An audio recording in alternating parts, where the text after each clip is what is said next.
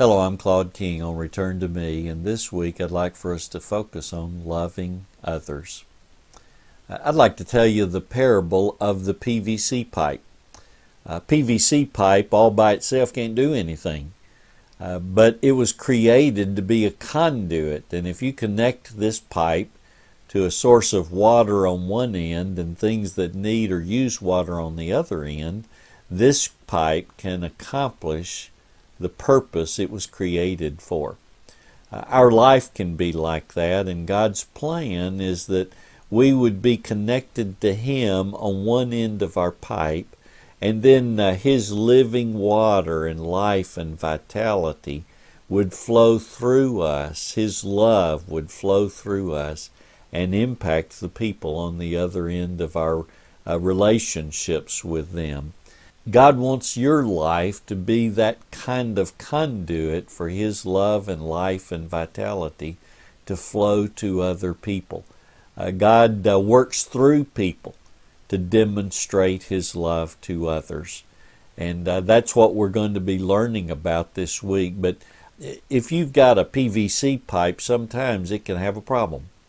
If this PVC pipe gets clogged up, the water won't flow.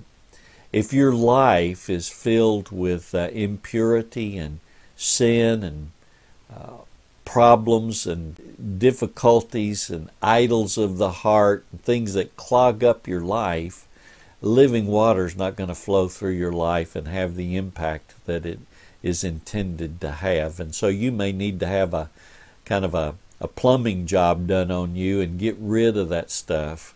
Repent of your sin and allow God to cleanse and purify those things out of your life. But another possible problem for your life is that if you've got broken relationships, it's like putting a cap on the end of your pipe and the water's not going to flow freely through you. You need to reconcile those relationships so that you have a right relationship with the people on the other end of your pipe. And as God's life and love flow through you, people will receive the love of the Heavenly Father through your life, and God can use that to impact them for the cause of Christ.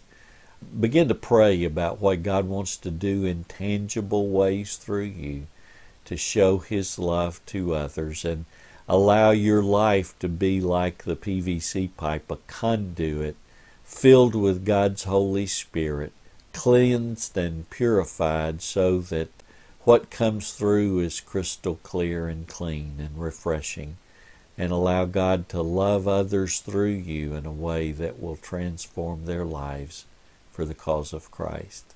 This week, let's start loving others in fresh new ways.